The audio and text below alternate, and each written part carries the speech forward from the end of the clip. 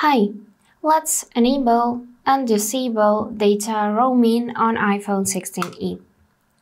So first thing first, go in your phone settings and here scroll through the list to find cellular tab. Now we need to turn on mobile data by tapping on this switch, and after that this section appears under cellular data. So you can click here and find data roaming.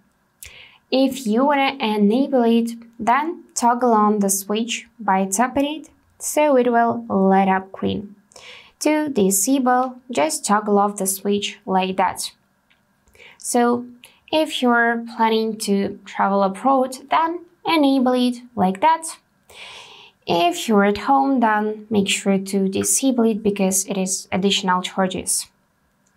That's it for today. If this video was helpful, please subscribe, like and comment. And I wish you all the best. Bye bye.